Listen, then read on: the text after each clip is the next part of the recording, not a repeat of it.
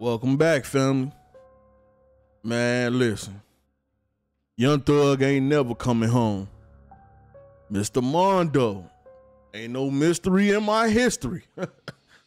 Now, ain't no mystery about what you just got caught with, nigga. Yeah, you caught Mondo red-handed. Big YSL, big guns, big drugs, baby. You doing big things. Oh, man. Man, they gonna fry Young Thug. It's too much, bro. Like, bro, it's so many people that done got in trouble on this YSL trial. Like, what jury you know ain't hearing these stories? But let me go ahead and play what happened to Mondo, then we gonna come back and chop it up. Who raps under the name YSL Mondo. New at 5, Channel 2's Michael Seiden is live in Cobb County. And Michael, this suspect has a connection to another well-known Atlanta rapper. Yeah, you know, YSL Mondo has been all over social media talking about how he and hip-hop superstar Young Thug were the co-founders of Young Stoner Life Records. Now, I want to be very clear, he is not charged in that YSL indictment in Fulton County, but he is charged here in Cobb County, and next month he's expected to be inside that courthouse to face a judge. Fans who visit his YouTube page know him as YSL Mondo, a local rapper with strong ties to hip-hop superstar Young Thug. But tonight, Fremondo Crenshaw is in some serious trouble after investigators arrested the 31-year-old on multiple drug, gun, and gang charges stemming from an arrest last month. In fact, this is an exclusive look at what investigators see. They arrested Fremondo Crenshaw, who U.S. Marshals Task Force, the Cobb County Sheriff's Office, and the GBI all joined forces to track down Crenshaw, who had been wanted out of Cobb County for his alleged role in an aggravated assault against a woman.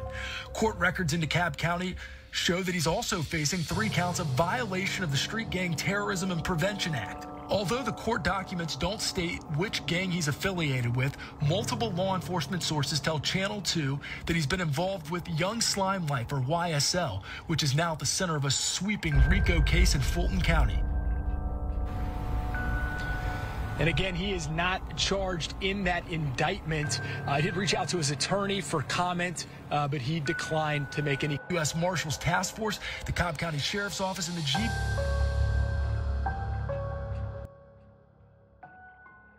Mondo, I know it ain't no mystery in your history. Then you made Yahoo News. Oh, Mondo. Then they say you done beat up a girl. Then they say you violated the gang terrorism acts. You been causing terrorism with the gang and the acting. Man, listen. Check this out. They not letting Young Thug go. I would be extremely surprised if Young Thug beat his case. The whole way the reporter broke it down, like, you can't say, yeah, he one of the co-founders of YSL. Yeah, you know they got the whole indictment, yada, yada. Then try to be like, oh yeah, but even though Mondo ain't a part of that indictment, then you said enough. You cooked them enough already. Mondo, I thought you wasn't on none of that. I thought you wasn't doing none of that no more. Mondo, I thought you was for the kids and getting it right, man. What you doing? Come on, man. Y'all don't care about Young Thug. Y'all put more time and effort into gunner snitching. Y'all don't put no time into getting Young Thug out. Cause you can't think this helping his situation. I know Young Thug lawyer somewhere probably beating his head on the wall. And I know what y'all said, but Mondo ain't on the, listen. Dumb people gonna take anything, dumb people gonna use anything.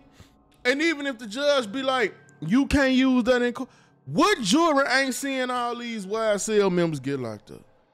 They just locked up Pee Wee, the one that shot up Lil Wayne bus.